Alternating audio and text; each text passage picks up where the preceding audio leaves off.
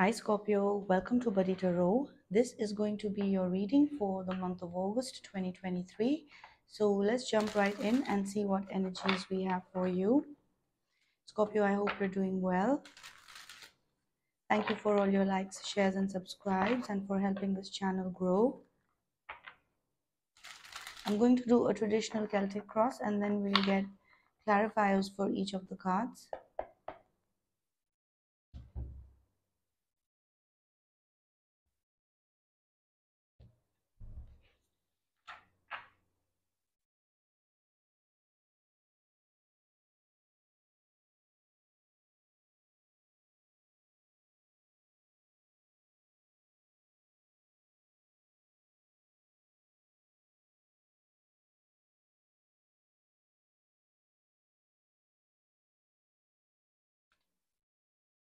So Scorpio, starting off the reading, we have the Seven of Cups. That's that's us feeling a bit confused, if not, um, a bit of mixed emotions here about a new beginning that's coming because this is being crossed by the Fool.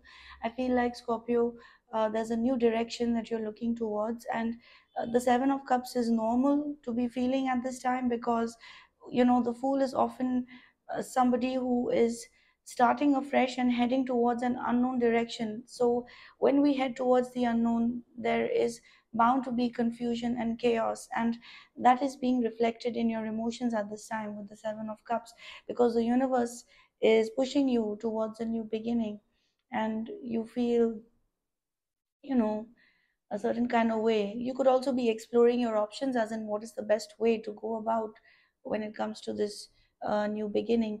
In your subconscious, we have the Ace of Swords, so you're pretty clear about something.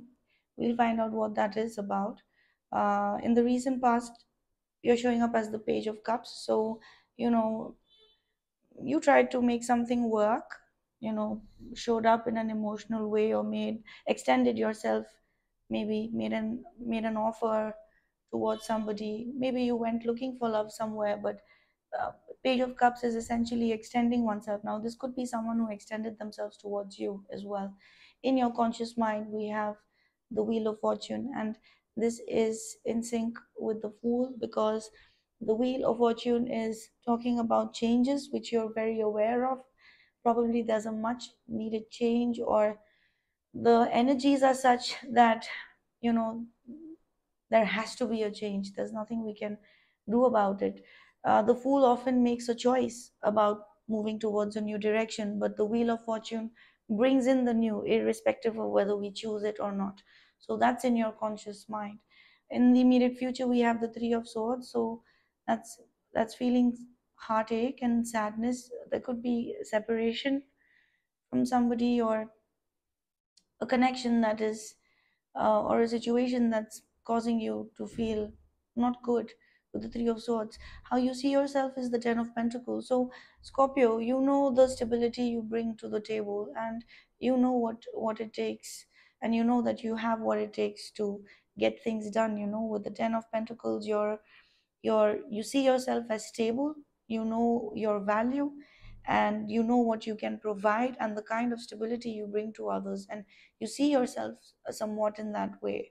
The energy that surrounds you and you may not be aware of is the Eight of Wands. There's some kind of shift that's coming in. It could be in the form of communication, not necessarily. It could just be an energetic shift. In your hopes and fears, we have the Ten of Wands. So you're fearing being burdened with something. You're fearing that it's going to be difficult for you to keep something, hold something together, keep it all together.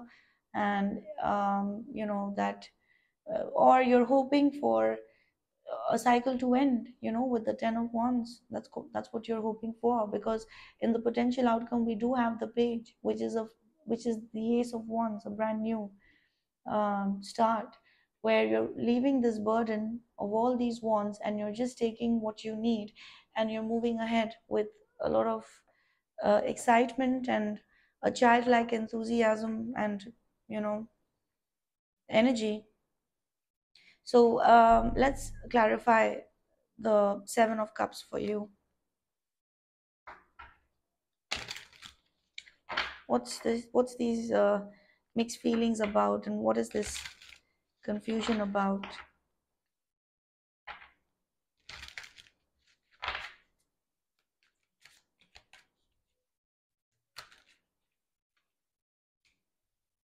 All right. So, Scorpio, we have the devil, the Four of Pentacles, and the Six of Swords. So, there is something unhealthy or, a toxic connection. The devil usually, in this figure, the devil is alone. There are a lot of people around this devil. It's just not a couple of people like the normal tarot. There's a lot of people here. So I feel like there's just a lot of people in your energy that are not doing good for you at this time. There could be some unhealthy patterns with the devil here and the cigarette in the hand here and the Seven of Cups here and all the smoke. Smoke could be an issue. Smoking could be an issue for some of you.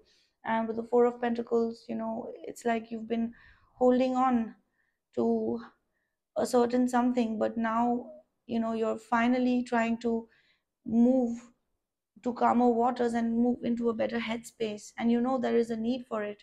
But I'm not sure if you're physically letting go, because like mentally you're moving away from this devil energy, whatever this is, whether it's a person or a dynamic. You're moving away from it, disconnecting from it mentally, but physically I'm not sure. You're still attached to this devil energy, which is why there's confusion, and it's difficult to embody the full energy if one is attached to a devil energy, whether it is ourselves or an external factor. So maybe that's why there's the Seven of Cups, because Scorpio, I feel like, to be honest, this is, you know it's like the Fool and the Seven of Cups with the devil. It's like you want to take a new beginning, you want to take a leap of faith, but I'm not quite sure if, with the Seven of Cups we're able to see the best option for us, and there's a sense of confusion. But regardless, you with the Six of Swords, we know that there has to be a movement forward. Like, mentally one needs to get past this situation, whatever it be, whether it is a toxic habit that one has by themselves, or a toxic person or a dynamic that one is dealing with. Let's clarify the Fool. So we have the Ten of Wands, the Lovers, and the Two of Wands. So there is, again, this is connecting to your hopes and fears. There is a connection that you're dealing with, somebody very significant, and it means a lot to you with the Lovers, but it comes with a lot of baggage, this connection.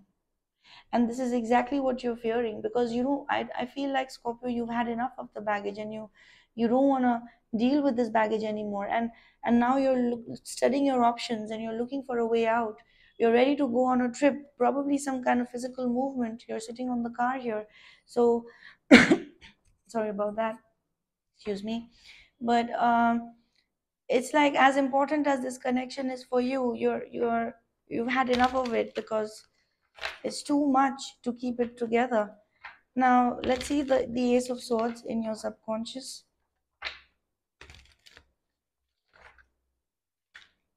So for the Ace of Swords, we have the Queen of Pentacles, the Queen of Swords, and the Four of Wands.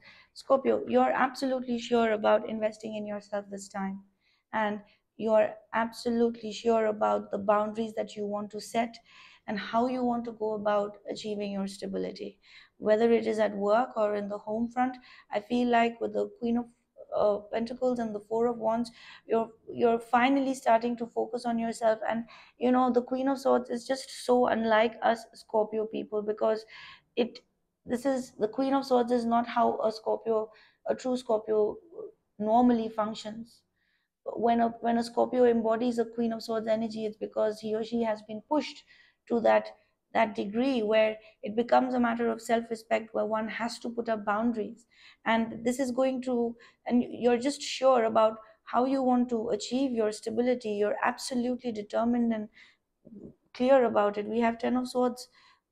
This clarity, this Ace of Swords has not come easy. There's a price we pay for the Ace of Swords, which is the Ten of Swords.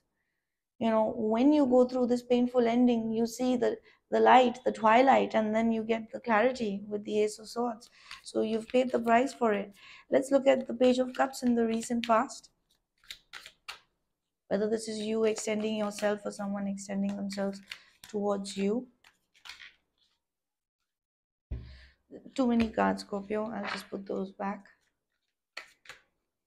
Okay, so we have strength, the Seven of Pentacles, and the Tower. So, Scorpio, you tried your best to put your best foot forward with the Page of Cups, and with the Seven of Pentacles, you've waited long enough. Uh, as difficult as it has been for you to wait for something to come to fruition, you've waited, you've extended yourself, and but it hasn't worked, because the Tower is here.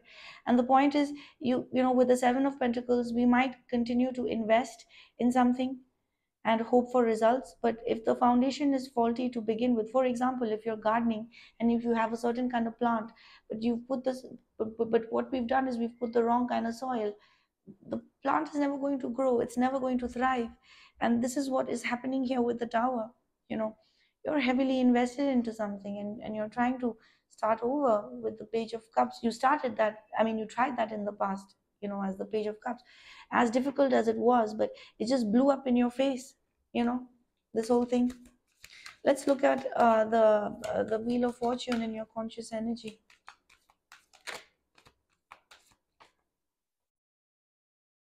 We have the Nine of Swords. Yeah, see, there's a new beginning around for you, Scorpio, and you know that you have to, you must take a leap of faith, of course, with caution. You must watch your step and where you go. But with the Nine of Swords, I would say that you are worried about whether you are taking the right step or not, because the Fool energizes the direction that they're facing towards, and they leave behind, they what is the opposite of energize? I'm not sure, but they take back their energy from what their back is turned towards. So I feel like, Scorpio, you might have been in a situation, an already established situation in a Ten of Pentacles, because this is how you see yourself. You're an Empress already in a Ten of Pentacles situation. This is something that you have achieved in the past, but for some reason this Ten of Pentacles is not stable, or there has been something that is faulty about it, and you know that you need to move in a different direction, and that means movement, moving from the Empress to the Fool. These are very different energies. And you're worried about the direction that you're moving towards. Let's look at the this could also be a mother and a mother and a child that's in this together, Scorpio. If you're with a child, this could be your child in your energy, because we have the Ten of Pentacles here. It's a family dynamic, you and your child together. If you know there is something about movement, there is a change in path, and you're stressed about it with the Nine of Swords. But we all have our we must pray, you know that's all I can say, Scorpio. We must pray to God. We must meditate. We must pray to whoever whoever you believe in, your higher power. Pray for strength and pray for courage. Why the Three of Swords? Yeah, the Wheel of Fortune. You're not happy about this change. And the Three of Swords again. The Wheel of Fortune, the Three of Swords, clarifying the Three of Swords, and the Nine of Wands. This change, whatever is happening, it's guaranteed, it's happening. And it's difficult because there is going to be a separation. There could be a separation between you and your child, Scorpio. I feel so. Or it could be between you and the significant person that you're dealing with. I thought I saw the Lovers somewhere. Yeah, we started off the reading with the Lovers, so there is an important choice regardless. But either you're having to move with your child, or you could be in separation from your child in the immediate future. It could be your pet, whoever you love, somebody. With the Nine of Wands, this person here is studying, researching, and doing their thing. It's not the normal one that we see where with the one that's guarding and protecting, but it looks like you're focusing into something that is helping you move forward. With the Nine of Wands, you're stressed, you're drained, you're burnt out, but look at this, the determination. So it's going to happen. And the Three of Swords, I'm not going to underestimate, nobody underestimates the Three of Swords. It's difficult for anybody to go through with the Three of Swords, but I think as Scorpios, that's what we um that's what we transmute. That's the energy from which we transmute ourselves. um the Nine of Cups came flying out. I was not I wasn't still asking the question, so I'll put it back. I want to know, what's this 10 of Pentacles? Yeah, 5 of Swords, 10 of Swords, 8 of Pentacles. This is to do with, this could be your work or even your home, because the 10 of Pentacles is overall your stability, and stability is associated with our home life, our family life, and otherwise our profession or our studies, or mostly it's home life and professional life. So if you're retired, this is something going on at home where it's just escalating out of hand from the 5 to the 10. And you realize that something needs to be done about this situation, something needs to be done about this 10 of Pentacles situation. You're probably diving into work, using work to, you know motor ahead. This entire change could be related to work. Your 10 of Pentacles, uh, and the 8 of Pentacles, it's your work, your family life, and there's a major change that's happening. And we have the 8 of Wands in the energy that surrounds you that you may not be aware of. So let's see what this is about. What kind of shift are we expecting? All right, so we have the King of Swords, the Ace of Cups, and the Knight of Cups. All right, so there's love here. All right, it looks like it's coming from an air sign, and if it's not an air sign, it's somebody who handled the connection or handled you in the past from a rational space, might have disregarded feelings in the past. But with the Ace of Cups, it looks like this person is extending themselves to you. There's love around the corner, Scorpio. You may not know it, but there is somebody who wants to come around. With the Knight of Cups, somebody desires to be your lover. There's 2 cups here, Ace of Cups and the Knight of Cups. There's two cups, and this King of Swords is on a wheelchair. I'm not quite sure why, but there's somebody who's this person has, what is this in this bird in their hand? Looks like a vulture. Well, this person is could be kind of stuck. I don't feel like with somebody who's on a on a wheelchair. This person has been through something. I feel like I'm just getting drawn to the wheelchair. I mean, he looks healthy, but he looks like he's tired or something. I'm not sure. But there's love around you, Scorpio. That's the good news. I hope you notice it. How would you? Because your head is down. Your head is down because you're trying to keep something together. So you fear or you hope for a cycle to end. Let's see the Page of Cups, the 5 of Pentacles, and the 6 of Pentacles. Yeah, you're in a situation where, Scorpio, firstly, in your conscious mind, you're coming up as the Empress. So you know that you nurture, you give, and you care for people. And that's just the energy you embody, whether you like it or not. You know, you're the Empress. And with the 6 of Pentacles, you're charitable with your time, effort, and energy. And there's a lot of people around you that want your energy and effort. But with the 5, there's progress from the 5 to the 6. This is a personal situation where you're working on your stability. You're showing progress, and there's movement.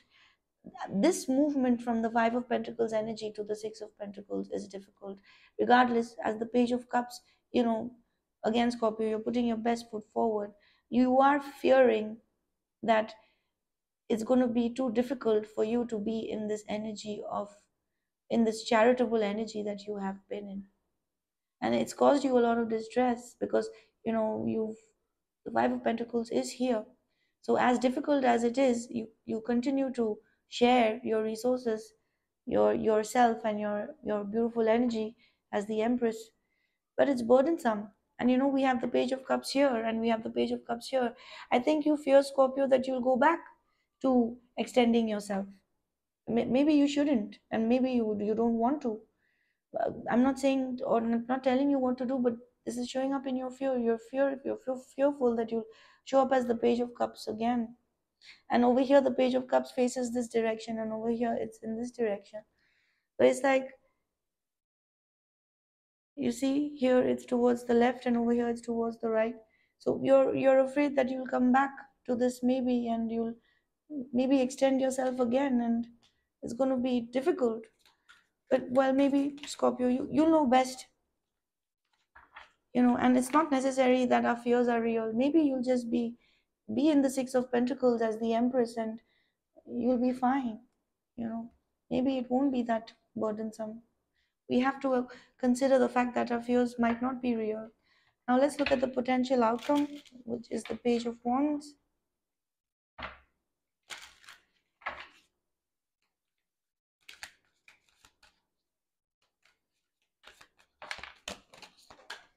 So for the Page of Wands, we get the King of Cups, the Page of Wands again, and the Seven of Swords.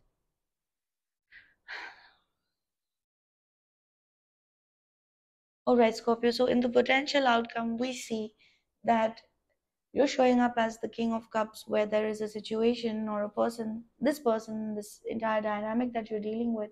You're showing up with a lot of love, a sense of maturity, where you're able to love from a distance, keep your distance and love. And with the Page of Wands, you're keeping yourself engaged. But with the Seven of Swords, there is sometimes a tendency to fall back into a certain pattern or a certain behavior that wasn't so good. I feel like this could be a sneaky person that you're dealing with, that you're loving from a distance. I don't know how else to say it. It's like there's somebody not so honest that you're dealing with, but as the Page of Wands, you know,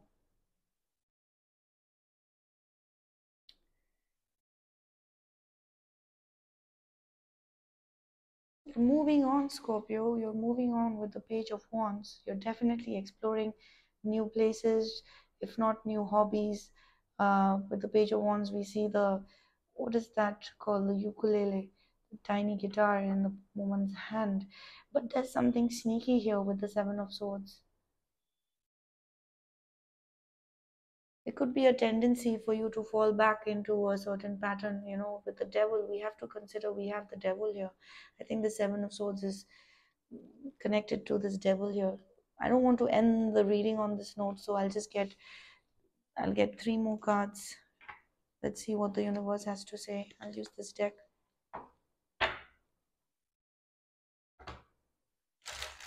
What does the universe have to say to Scorpio?